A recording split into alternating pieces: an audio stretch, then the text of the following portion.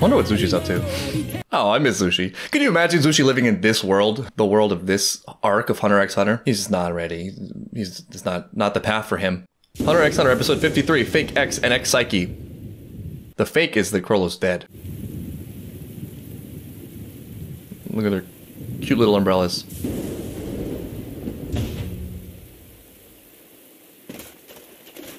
Alright, sure. These mafia henchmen, man, they just do not have a chance. Oh, that's... Oh, there he is. I was wondering. But it's kind of confusing to me because isn't he a member of the Phantom Troop? Yet his father's killing the Phantom Troop. Is he rogue? Like, against the family? Or is there a larger plan here? Well, that is a huge relief, I guess.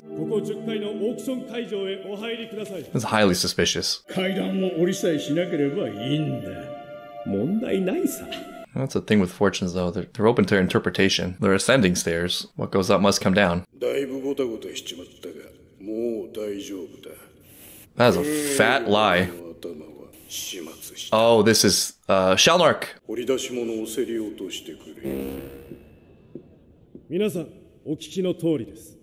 Yes, if you see it on TV, it must be real. They've been infiltrated. Okay. Okay. Oh yeah, there it is. So he's against. Yeah. Okay. You know these pins.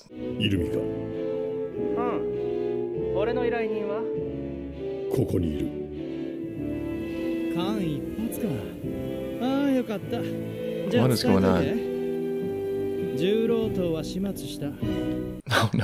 Oh no, so wait. So he was hired by Chrollo? Simultaneous with his father being hired to kill Chrollo? I mean, a job's a job, I guess. I guess not mutually exclusive. They can do both as a family. Damn, playing all sides.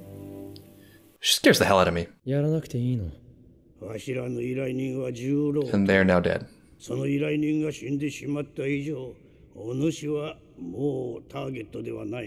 This is a surprising development. I'll give it to the narrator. I mean, he might, because that's his MO. It's so complex.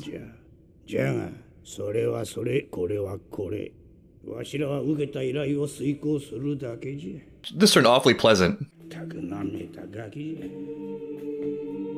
He was deliberately holding back?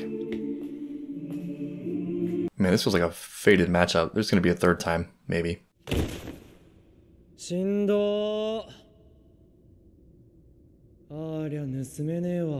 He wasn't even trying to kill them, he was just trying to get their abilities. Amazing. Did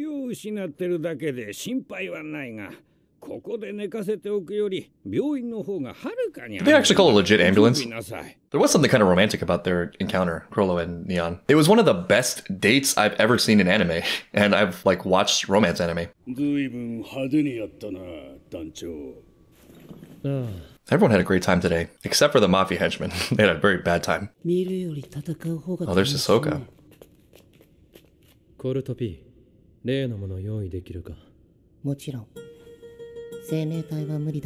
What are you? So that's what it is. That's very interesting. My boy has a crush? This is just the end of the Mafia, I guess. These are the last living members. It's the Mafia death arc. Phantom Troop cleaning up York New City, I guess. Is this their philanthropy? Oh boy. Yeah, everything's fine. Everything went perfectly.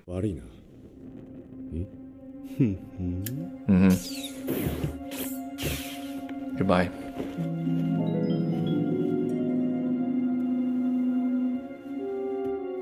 Speaking of dates, they're on a murder date. Wire it into this account.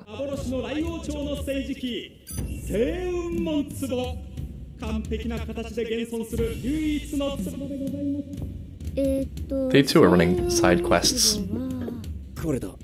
Going would fit right in with them. My god. Okay. And they get the treasure. They just get everything. They get the money and the treasure and the murder and the fun. And they get to live. Silva Zoldyck is gone. Everything coming up Phantom Troop. So far, there's still Kurapika and Hisoka.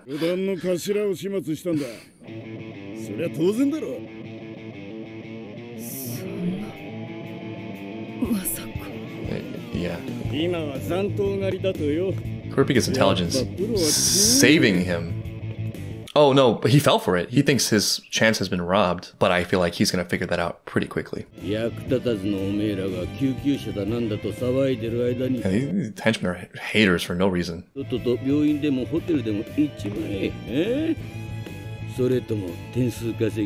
You know, I like would not be shocked if Kurapika just is murdering people.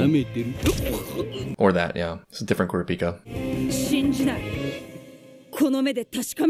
Robbing him of bloodlust. They made a double of all of them. What a, like, assuming, well, Kurapika does believe this, what a rush of emotions. How do you feel? That's your goal, right? But bloodlust unsatisfied. Oh, just to put the knife into it. Oh. Are we about to fly up the handle? You could use a gentle melody right now.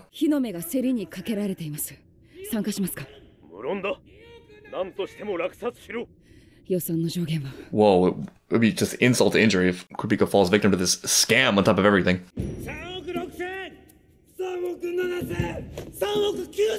It's just humiliating. This is humiliating, bidding on your own people's eyes.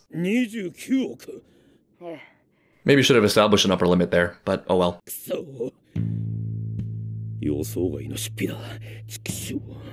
Mafia ends one war and begins another in the same night.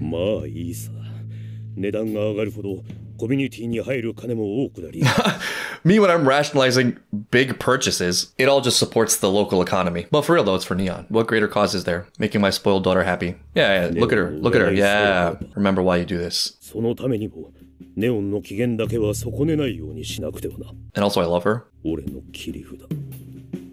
Dark. Chrollo could just steal her. This got real creepy real fast. I'm writing fanfics now, but like Chrollo could just yoink her from this life. You could tell she was ready to go. Then they have fortune telling as well. This is brutal. This is so brutal. Kurapika, like, literally being looked at, in a sense, by his dead ancestors. Is this what they would have wanted? Did you not just, like, become... Ugh, I don't know, it's messy. What a... yeah, wow. Oh, and all the energy just drained. This is not a moment of reckoning. You tell yourself the goal will be worth it. You tell yourself you get the thing you wanted. And I just sacrifice a little bit, just a little bit, and I get what I want. And then I always have the knowledge that I got what I wanted. But like, what did you trade? In this case, Kurapika did not get the bloodlust satisfaction, but even if he had, there would still be this moment. It might even be worse. In a key sense, it's a distraction. I have noticed this time and time again in myself, not with murder, but like in the moments where I'm most conflicted about what I'm doing, when I kind of lose the path a little bit, I'm not really sure how to advance my life or get what I want. I think that's when I'm most vulnerable to like the shiny things. It's really tempting to go into the kind of the emotional pleasure, whether that's like falling in love or losing yourself in partying. And there's a very powerful way your mind can write that to make sense of it, where it's like that kind of F it energy. There's some like coolness, some real power in that thought, but like you pay for it. You pay for it eventually. As I mentioned a few episodes ago, I just came back from KL, partly inspired by Jujutsu Kaisen, and I had a little bit of a like romance that consumed me a little more than was comfortable. Like I felt myself kind of being swept up in it. It's like no coincidence that the timing of it happened to coincide with like a lot of questions I'm facing about like where to live and what endeavors I should be pursuing. The real high road challenges of life are so difficult. It makes you forge something out of nothing. It's difficult by necessity almost, because in a way you sort of pay for growth with challenge. Subconsciously, my brain is thinking, well, I could fight this brutal fight where there's no great outcome guaranteed, where I have to use 1,000% of my energy and focus, willpower and discipline, or I can let myself slip into this sweet love affair. This for Kurapika is a lot darker. It's such a central part of his identity. This revenge thing, it's why he got the hunter license. It's been his stated purpose. And he's so much more, like we can see that. But Kurapika might not. What is Kurapika without the revenge? What is Kurapika without the Phantom Troop? Because of that scale between temptation and difficulty, it's not that hard to slip into that lane where you're starting to compromise the stuff you should be doing, the person you should be becoming, for the thing that grips you emotionally. And then, you know, you have a moment of reckoning when you look at what you've made. and you're holding the eyes of your your dead ancestors. Oh man, it's not great. You have to carry it in a gift-wrapped box. Bro. Is this where Kurapika murders? Oh, but the pact. Wait, Kurapika can murder, but just can't use the chains. Yeah, Kurapika might murder. Like, it wouldn't shock me. I feel like he's walking a very thin line.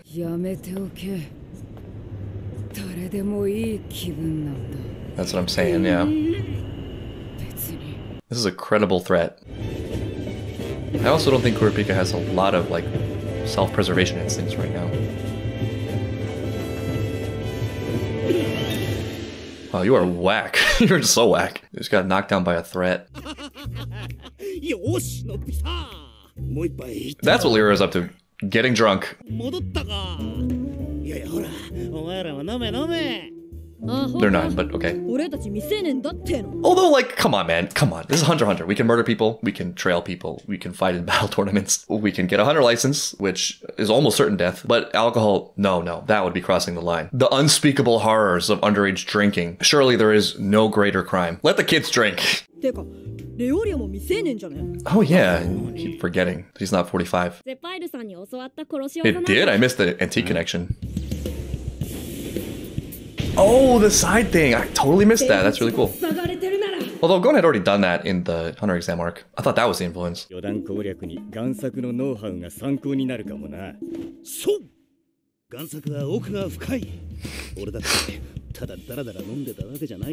What's the con? Okay. The con is learning. Sort of. That's what we all thought, but... I'm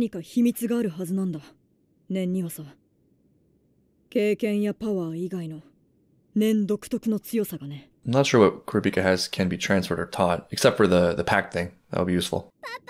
All's well that ends well. Neon is happy. Except for Kurapika. She's going to be satisfied for all of 15 seconds, and then she's going to desire something else, or run away with Chrollo. Melody reading heartbeats. Not that you really need to, in this case, or ever. Fate worse than fighting the Phantom Troop. Gee, something tells me Kurapika's not doing well.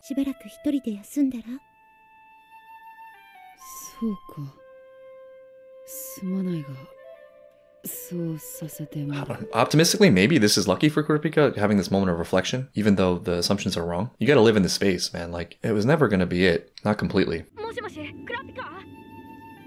I need... Yeah, hang out with your friends. This is, like, so critical. This feels encouraging.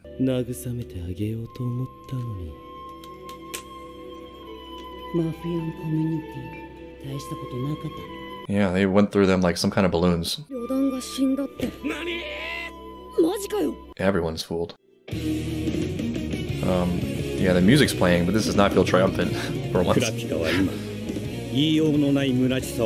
don't say. I mean, come on. This is insane. Lost in the void. What's next for Kurapika? I mean, it's a fake out. The Phantom Troop is alive. That almost makes it worse, though, because Kurapika had this moment to experience the emptiness that was destined to come. It's a critical moment because finding out the Phantom Troop is still alive would be a relief greater than the sadness. Temporarily. Like, it could plunge him further into this path. Or, if he's paying attention, he could realize that this is not really the answer. Which, again, it's kind of weird. It's not necessarily not fighting the Phantom Troop. Like, you can go after the Phantom Troop. It's more like the emotional obsession, the loss of control, being a victim of yourself and your own emotions. There's a way in which the assessment of whether a course of action is good or bad can change entirely based on the motivation and the approach. Some things are just wrong, right? But a lot of things, it like depends on what it's doing for you, how it serves the world. Is it building? Is it constructive? Is it additive in service? Or is it like the base instinct doing the talking, ignoring the sacrifices and costs and devastation that it might cause? You know what's the most profound feeling I feel for Kurapika right now? It's loneliness. It goes back to how I was saying often in the moments of compromise or descending into, you know, dark emotional states and courses of action goes hand in hand with distancing yourself from people who really care about you and the people you most need, because you know you can't get away with the things you're trying to get away with if you have eyes you care about on you. It's no accident that Kurapika hasn't seen Gon, Chrollo, and Leorio for a long time. Some of it's circumstantial, but that's not the whole story. Melody's trying, but like, I don't know. I feel like the respect and mutual consideration hasn't been established bilaterally enough for it to be significant. It's especially poignant for Kurapika because we've seen he's so honorable and principled in other situations. He's really lost himself in this. And this is so hard. It's so difficult. It's a constant struggle for me. In my experience, you always lose trading principles or your values or what your conscience is telling you is right for some kind of emotional gratification that you know to be dicey. You almost always end up with less despite what you convince yourself. It comes back again, like a lot of things in the show, to questions of what's actually valuable. Like if you could go anywhere, do anything, if you have access to the whole world and you have a ton of potential and talent and ability, what do you do? What do you become? It's pretty clear to me that it's not the material, which is not to say the material is not important or worth pursuing, but not at the cost of your relationship with yourself and your integrity. Because it's from that all good things flow, probably. But that hierarchy of needs thing is big. You know, if you have a deficiency in an area, it will pull you. It's like a drug. Gon, Kahlua, Hunter Encyclopedia. What are you?